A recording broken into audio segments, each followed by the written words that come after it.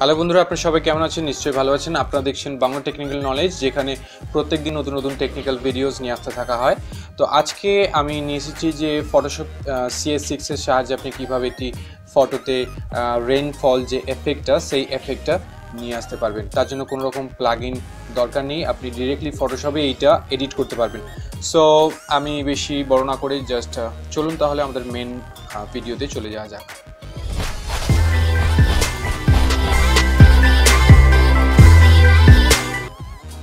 Okay, first of all আমাদের কী করতে হবে, ফটোশপ ওপেন করতে হবে। দেখতে পাচ্ছেন আমি এখানে ফটোশপ ওপেন করে রেখে দিয়েছি।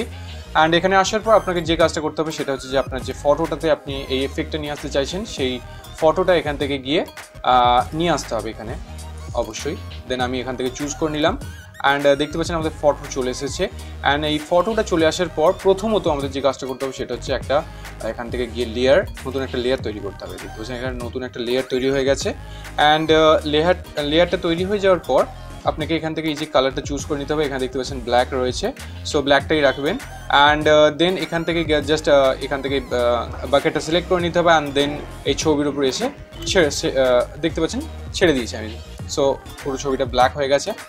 অ্যান্ড দেন এরপর আমরা স্টেপ বাই স্টেপ কাজগুলো করব। প্রথমত আমাদের এখান থেকে যেতে হবে ফিল্টারের উপর। দেন আমরা জাস্ট এখান থেকে নয়েজের উপর ক্লিক করব। দেন অ্যাডেড নয়েজের উপর ক্লিক করব। এখানে ক্লিক করার পর এখান থেকে দেখতে পাচ্ছেন 25% রাখা হয়েছে অ্যামাউন্ট, সেটি আপনি রাখতে পারেন। এছাড়া আপনি এখান থেকে ইনক্রিজ অ্যান্ড ডিক্রিজ করে দিতে পারেন। এটা করার পর আপনার যেটা খুশি ইচ্ছা সেটা আপনি করতে পারেন।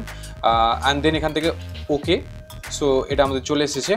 অ্যান্ড এখান থেকে নয়েজটা অ্যাড করার পর আপনাকে যেতে হবে এডিট যে সেকশানে, এই যে এডিটের উপর ক্লিক করতে হবে। এডিটের উপর ক্লিক করার পর এখান থেকে আপনাকে যেতে হবে ট্রান্সফর্মের উপর যাওয়ার পর এখান থেকে যেতে হবে স্কেলের উপর ক্লিক করছি। দেখতে পাচ্ছেন এখান থেকে স্কেলের উপর ক্লিক করার পর এখানে W and H এর যে এটা 100% and 100% রাখা আছে সেটা আপনি বাড়িয়ে দিতে পারেন। আমি জাস্ট এখান থেকে টেনে বাড়াচ্ছি, আপনি ওখান থেকে সংখ্যাটা লিখেও বাড়াতে পারেন। যতটা সম্ভব বাড়িয়ে দিতে পারবেন। মিনিমাম 400% বাড়িয়ে দেওয়াটাই আমার মনে হয় ঠিক হবে। সো আমি এতটুকুই বাড়ালাম, আর বেশি বাড়ালাম না। তো বাড়ালেও কোনো অসুবিধা নেই, না বাড়ালেও কোনো অসুবিধা নেই, জাস্ট আপনাকে অ্যাঙ্গেলটা ঠিক রাখতে হবে, তাহলেই হবে। ওকে, সো আমি যে হয়ে গেছে মোটামুটি। অ্যান্ড দেন এরপরে আমাকে যে কাজটা করতে হবে সেটা হচ্ছে যে এখান থেকে গিয়ে এই রাইট বাটনের উপর, এখানে দেখতে পাচ্ছেন রাইটের উপর ক্লিক করতে হবে। সো এটা সেট হয়ে গেছে। সেট হয়ে যাওয়ার পর আমাদের যে কাজটা সেটা হচ্ছে যে এই যে এখানে আসতে হবে লেয়ারের উপর এসে এখানে আসার পর রাইট বাটনের উপর ক্লিক করতে হবে। রাইট বাটনের উপর ক্লিক করার পর দেখতে পাচ্ছেন এখানে কনভার্ট টু স্মার্ট অবজেক্ট যেটা লেখা রয়েছে তার উপরে ক্লিক করতে হবে। ওকে, সো ক্লিক হয়ে গেছে। অ্যান্ড দেন আমাদের কি করতে হবে, এই যে এখান থেকে যে নর্মাল যেটা আছে লেয়ারে যাওয়ার পর এই যে নর্মাল আছে এর উপরে গিয়ে ক্লিক করতে হবে। ক্লিক করার পর এখান থেকে জাস্ট এই স্ক্রিনের উপর ক্লিক করে দিতে হবে। স্ক্রিনের উপর ক্লিক করলে দেখতে পাচ্ছেন আমাদের যে এফেক্ট আমরা অ্যাড করেছি সেটা আমাদের ছবির উপরে চলে এসেছে।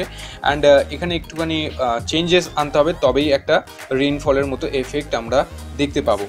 তো তার জন্য আমাদের কি করতে হবে, আবার আমাদেরকে ফিল্টারের উপরে ক্লিক করতে হবে। ফিল্টারে যাওয়ার পর আমরা যাব ব্লার অপশানে যাওয়ার পর এখান থেকে যেতে হবে মোশন ব্লার অপশানের উপর। এখানে দেখতে পাচ্ছেন মোশন ব্লারে চলে এসেছি। এখান থেকে এইবারে এটা 70% আছে, আপনি চাইলে বাড়াতে পারেন বা কমাতে পারেন। ওকে, 70%ই আমি রাখছি। আর এখান থেকে ডিস্টেন্সটা এই 70 যেটা আছে এটা হচ্ছে অ্যাকচুয়ালি অ্যাঙ্গেল, সো অ্যাঙ্গেলে ওয়াইজ এটা কাজ করে। সো আপনারা বাড়াতে পারেন, কমাতেও পারেন, 65, 60ও রাখতে পারেন। সো অ্যান্ড দেন এখান থেকে যে 108 ডিস্টেন্স যেটা আছে পিক্সেলে 108, সো এটা 108 রাখলে আমার মনে হয় বেটার। আপনারা নিজেদের মতো সেট করে নিতে পারেন। দেন এখান থেকে জাস্ট ওকের উপর ক্লিক করতে হবে। দেখতে পাচ্ছেন এখানে একটা হালকা এফেক্ট চলে এসেছে, একটা বৃষ্টির হালকা এফেক্ট চলে এসেছে। সো আপনারা ফটোটা দেখলে বুঝতে পারবেন। তো বন্ধুরা, আশা করি ভিডিওটি ভালো লেগেছে। যদি ভিডিওটি ভালো লেগে থাকে লাইক, শেয়ার আর চ্যানেলটিকে সাবস্ক্রাইব করে যেতে একদমই ভুলবেন না। আজকের মতো এখানে শেষ করলাম। আশা করছি খুব তাড়াতাড়ি আপনাদের সঙ্গে দেখা হবে নতুন কোনো টিউটোরিয়াল নিয়ে।